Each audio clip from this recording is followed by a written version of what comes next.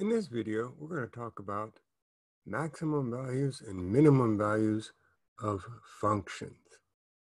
Note that the plural of maximum is maxima, and the plural of minimum is minima. So we're going to start with four important definitions that are related to each other.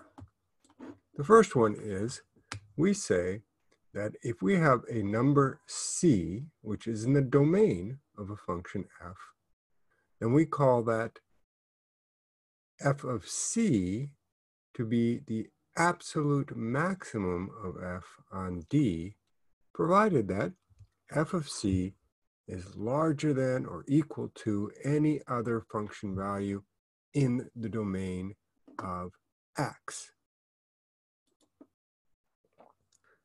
Graphically, we would think of the absolute maximum as being the y-coordinate of the highest point on the graph of f. And if you have an absolute maximum, you might have an absolute minimum. It's a similar definition.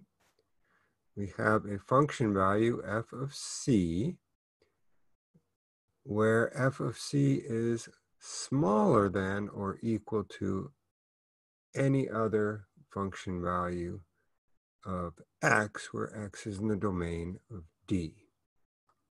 Graphically, that would be the y-coordinate of the lowest point on the graph, if it has a lowest point.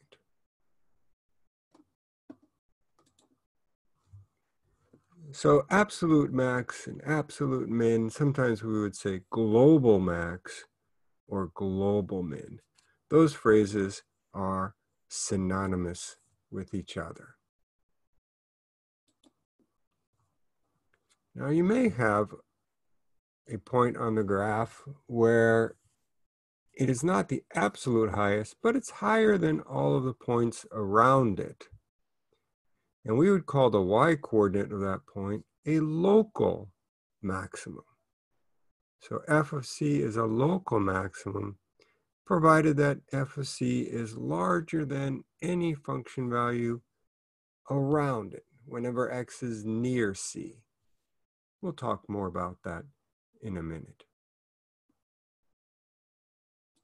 And if you have a local max, you may also have a local min. That would mean that the function value, the y-coordinate, is smaller than all of the y-coordinates around it, but might not be the absolute smallest. So instead of saying local min or local max, we may use the phrase relative max or relative min. So let's make some important notes here.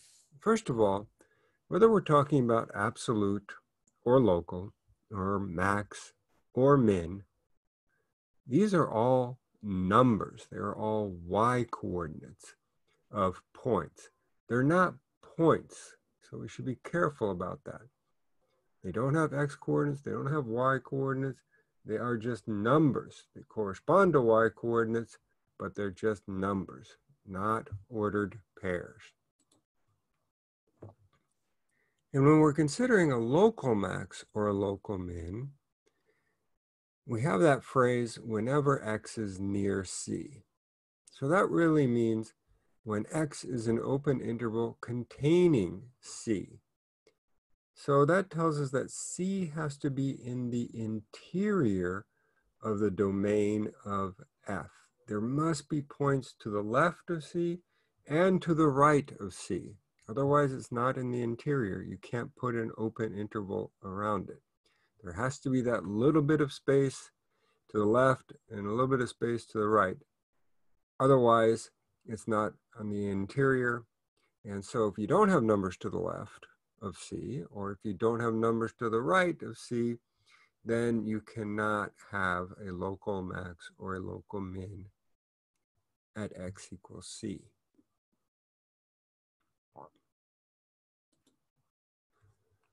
So for example, if you're at the end point of a closed interval, You cannot have a local max or a local min there, which is a little bit odd because you can have an absolute max or an absolute min.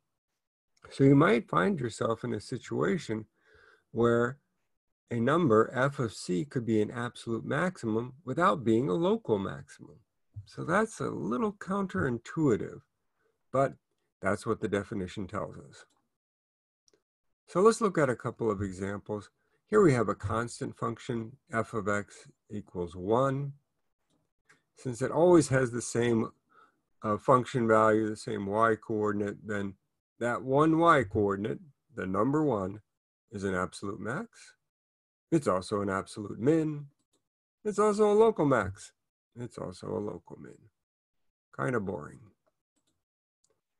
Let's take a look at f of x equals absolute value of x. Now, from looking at this, we can see that, oh, we definitely have a low point. So f of 0 is an absolute min, and it's also a local min. There are numbers to the left and to the right of it. But there is no absolute max because the function continues to grow without bound, and there's actually no local max either.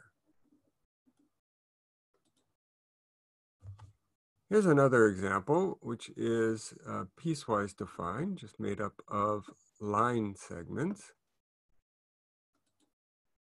So we can see that f of 3 is the highest point overall. It's an absolute max, but it can't be a local max because there's no points to the right of it. And f of 0 is an absolute min, but it's not a local min.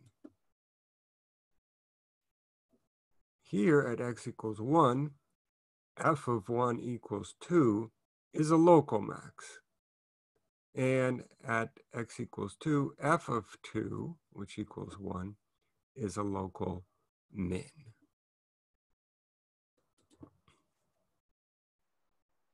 All right, here we have another piecewise defined function.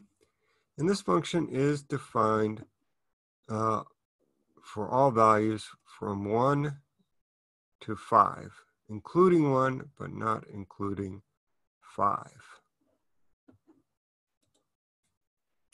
So the high point here is an absolute max, but it's not a local max. We do have a local max when x equals 3. Whether I go to the left or to the right, if I don't go too far to the left, that the y coordinate of when x equals 3 is going to be larger than any of the y coordinates close to it. Now, f of 4, which is 2, that is a local min, and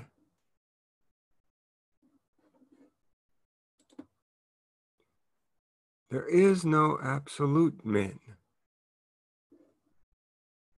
Why is that? Well, the open circle down here is telling me that the function, when we come from the left, even though the limit as x approaches 3 from the left is 1, there's always going to be at numbers that get closer to 3 that are always going to get arbitrarily close to 1 but never equal 1. So you can't say that 1 is a absolute min because the function, there is no x value where f of x equals 1. F of 3 jumps up to be 3. So that situation is odd because we have that jump discontinuity. And so our next video, we're going to see when we have a continuous function, things are more intuitive and they make more sense.